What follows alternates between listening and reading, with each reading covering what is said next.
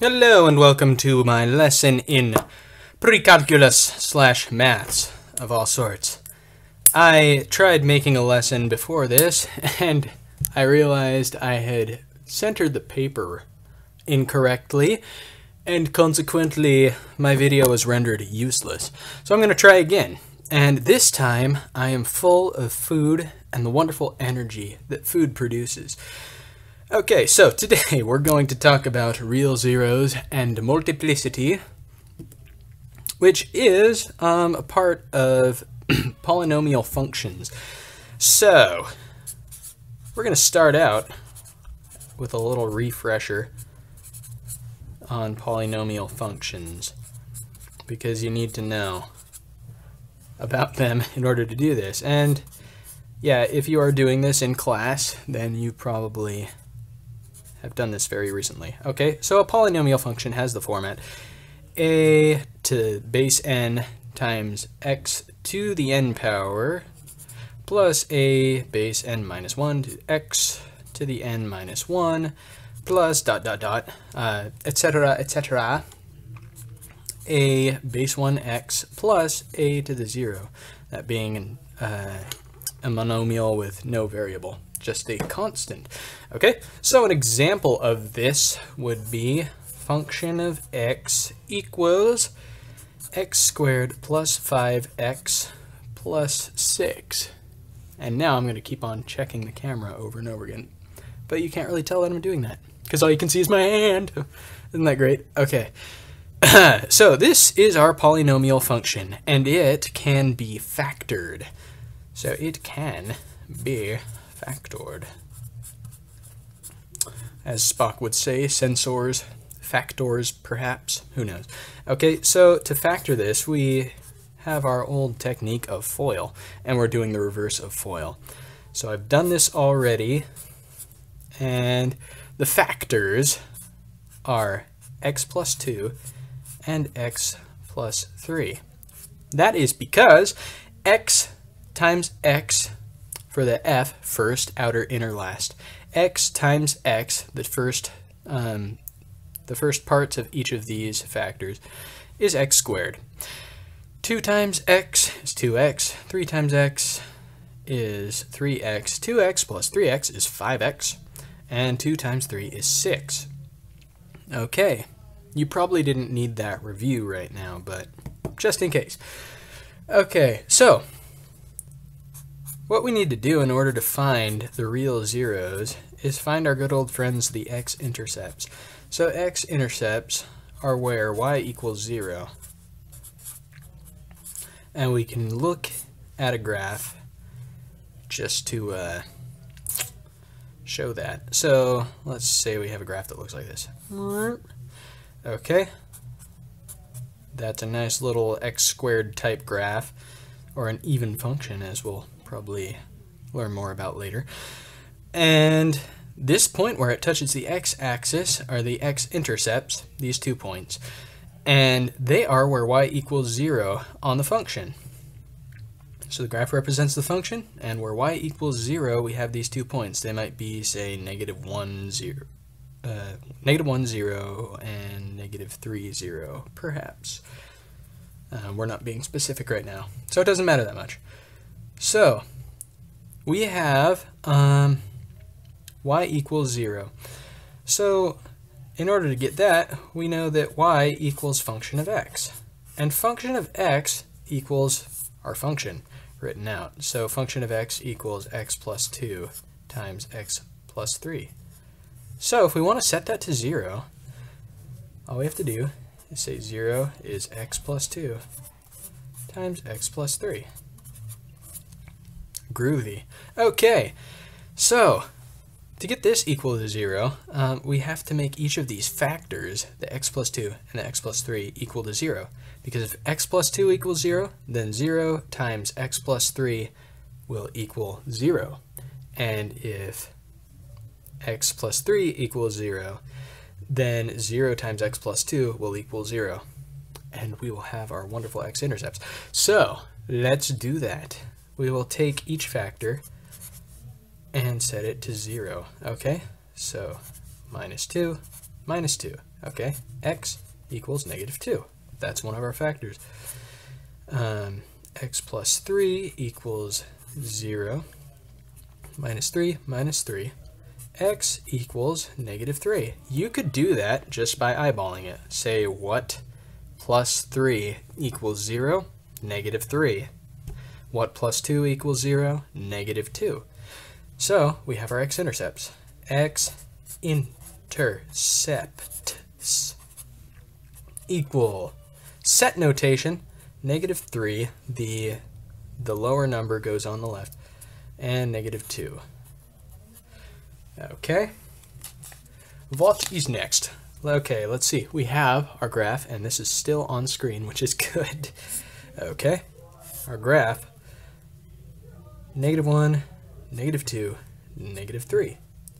We have a point there and a point there. These are our x-intercepts. So this is -3, 0, and -2, 0. Pretty cool, huh? Yeah.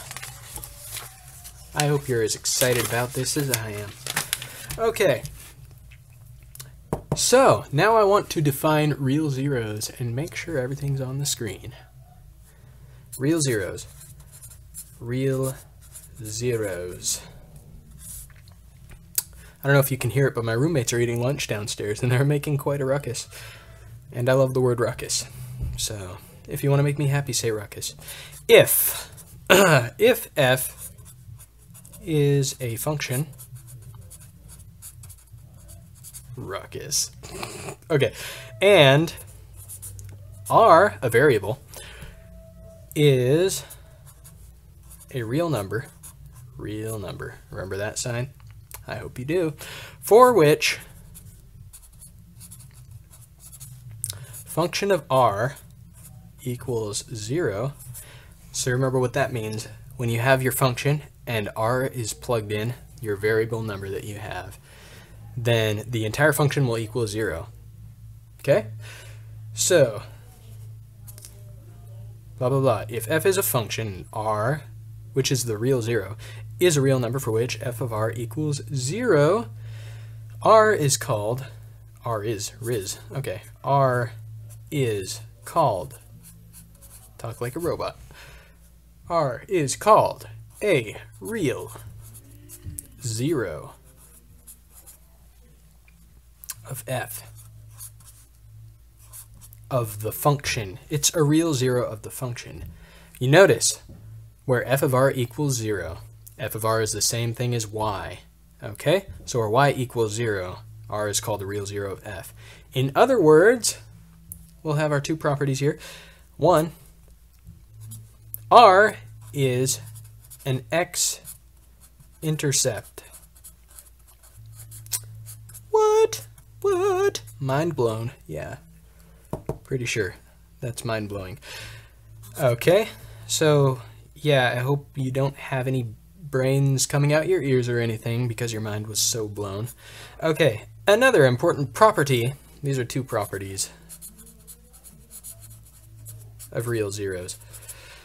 X minus r is a factor of f. So, back to our example. Our example was function of x. I don't need to go back. Ain't nobody got time for that. Function of x is x plus 2 times x plus 3. Okay, so let's see. The real zeros. Okay, we already found the x-intercepts. Don't want to have to go through all that again.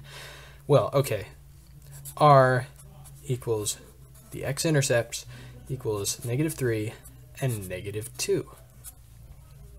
Okay, so if we take a look at this, x minus r is a factor of f. So, x minus -2 is a factor of f. X minus -2 is the exact same thing as x plus -2. Isn't that groovy? Okay.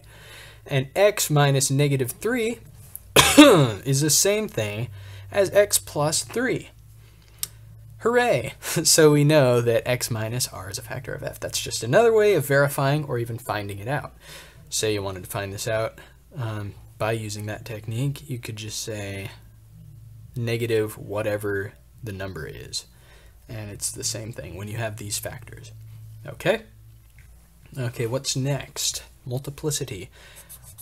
Multiplicity. Still on screen. Let's move that up so I don't have to worry about that. Okay, multiplicity. Multiplicity is... This is my wonderful definition that I made up myself. And if you are a math expert, which I am not a math major or anything, I majored in biology in college.